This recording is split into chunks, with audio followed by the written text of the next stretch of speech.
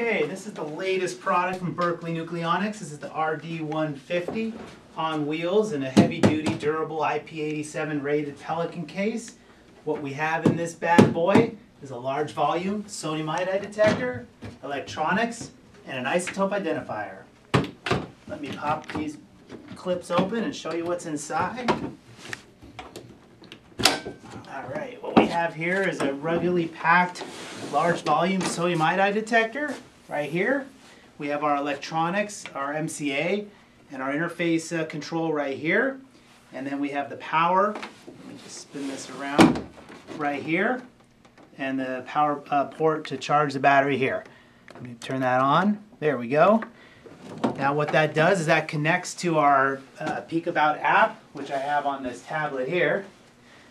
And we have an 8-hour battery life. We have full ANSI compliant isotope identification and automatic calibration and stabilization. If I put a source, happen to have a source in this cup right there, then I get immediate alarm, and I could be in the front of my vehicle, or I could be in the cockpit of a helicopter or plane, and that will notify me that we've picked up a radiation source.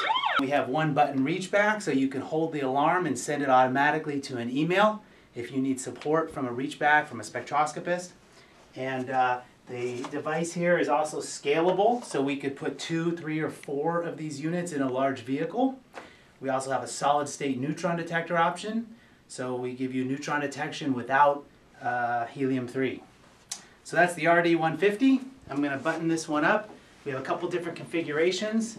Again, we can give you multiple large volume detectors, 4x4x16s, all integrated into one application, one system. So you don't need a separate installation for each device, but these are scalable.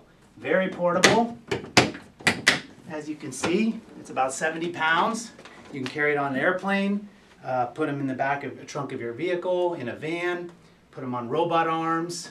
That's the RD-150, new product, Berkeley Nucleonics.